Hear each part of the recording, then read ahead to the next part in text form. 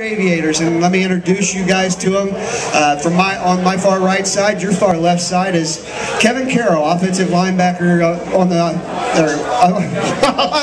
outside linebacker down here by the speaker. Next to him is Mike Stryker, the defensive end and tight end.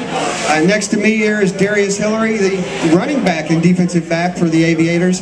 Of course, next to Rick Broering over here, my partner in crime tonight, is head coach Scott Datillo. And to head coach Scott Datillo's left is Aaron Gregorjeski. And then next to him is Justin Murray. And standing in the back is Ben Rader, all three offensive linemen for the Aviators. And Rick, last year Sycamore had a little bit of a down season. They were young. They had an inexperienced team. But this year, you look at this squad, very big on the offensive line. They've got a couple of great D1 recruits. And I think they're back in the hunt to actually vie for a place here in the GMC title. Yeah, well, the nice thing about being young and experienced one year is the next year those guys are now experienced, or at least have some experience at the varsity level, and that's something that's going to benefit them greatly.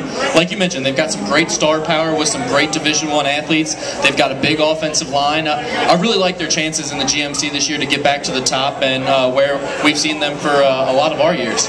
Yeah, and when we talk about the GMC, it's a very deep conference this year. There's a lot of teams that might surprise us. You're looking at a team like a Hamilton, and they went 3-7 last year, but they've got all 5 of their starting offensive linemen back. But I think when we talk about things, we'll talk to Coach here in a second. The one thing I really have liked about Coach Datillo and what he's done at Sycamore is there's been consistency there, and they've learned how to win there, and I think that's going to really spew over this season. Yeah, there's no question. It's like you said, you learn to win by playing and winning programs, and that's what they've had here for a while, and that's what they hope to get back to this year, and I don't think there's any question they're moving in the right direction.